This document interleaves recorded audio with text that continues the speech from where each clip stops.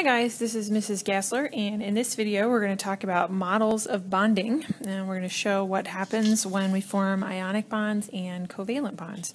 You're going to need some Cornell paper, and we're going to be drawing electron dot structures, and if you need a refresher, we did that in Objective 7 of Unit 5, so if you want to go and review that, otherwise we'll be talking about it here. Okay, so we're going to fill this out here.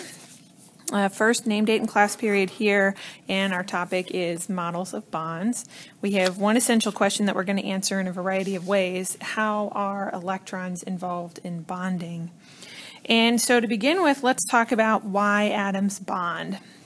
Now you might remember there's that thing called the octet rule, which we talked about when we talked about ions forming, which was just a couple of objectives ago. And the gist of it is that atoms are most stable with a full valence level. And that generally means 8 electrons. The exceptions are on that first row, hydrogen and helium are happy with 2, and lithium, beryllium, and boron have an easier time just losing their electrons to go down to 2 than getting all the way up to 8. So in order to get those full valence shells, there's 2 ways that they do it, and they either form an ionic bond or they form a covalent bond, and which one they form depends on how many valence electrons they have. We talked about how to identify what kind of bond forms, and now we'll kind of understand a little bit more why metals and nonmetals form an ionic bond and nonmetals form covalent bonds. And we're going to talk about ionic bonds first. Okay, so this is kind of a refresher from the ions objective. Metal atoms they cannot fill their valence level. They've only got 1, 2, maybe 3 valence electrons. They needed 8. They can't do it, so they lose their electrons. And when they lose their electrons, that makes them positively charged because they have less negatives, which makes them a cation. Cation, which is positive. Now the nonmetal atoms, they can fill their valence level, and so they gain electrons to become an anion, which is negative. When they have those extra negative charges, they become an anion. Now, interestingly enough, those metal atoms are giving their nonmetal, or those metal atoms are giving their electrons to the nonmetal. So our electrons are going from the metal atom to the nonmetal atom. That's where those electrons are gained from. And we end up with a positive and a negative ion, and those guys attract because opposites attract, and that gives you an ionic bond.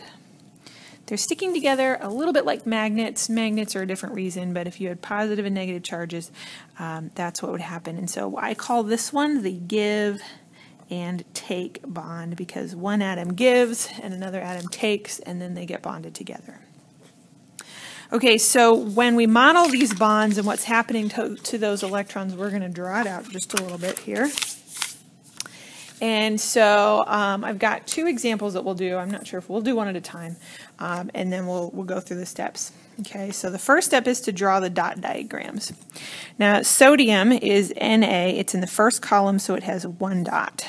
Fluorine is F. It's in the second one from the end, which makes it have 7 dots.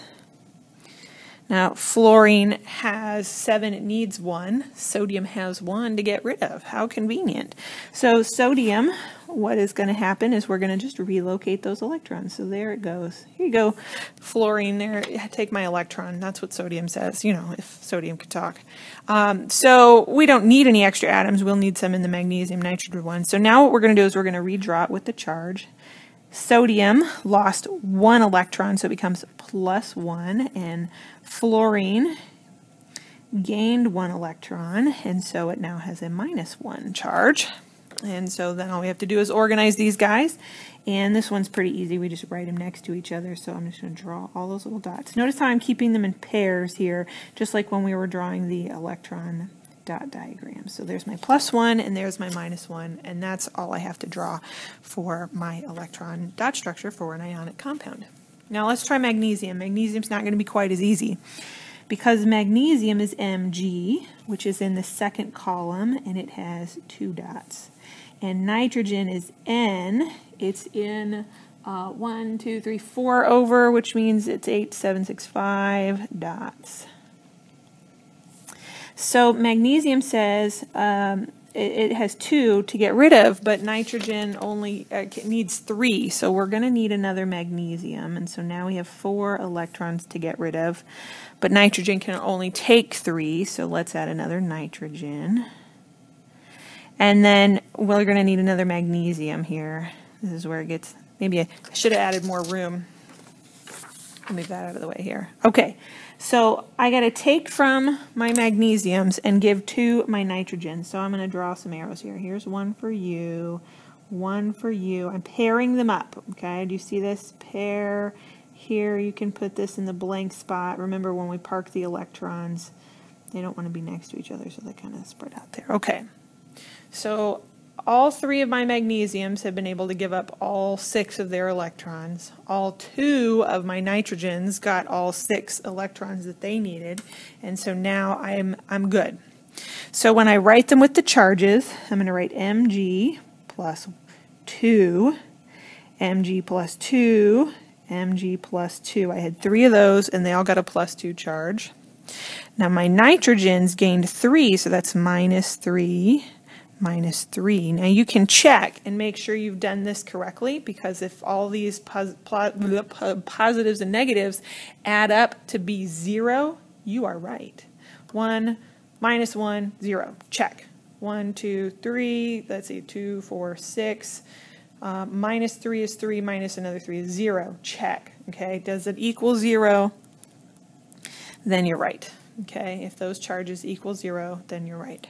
Okay, so to write this now, when I organize these, my positives don't stick to each other. They stick to my negatives. So I'm going to kind of alternate in between here. So I'm going to put an N with a minus 3 and an N with a minus 3, and my magnesium with a plus 2 in between them like this.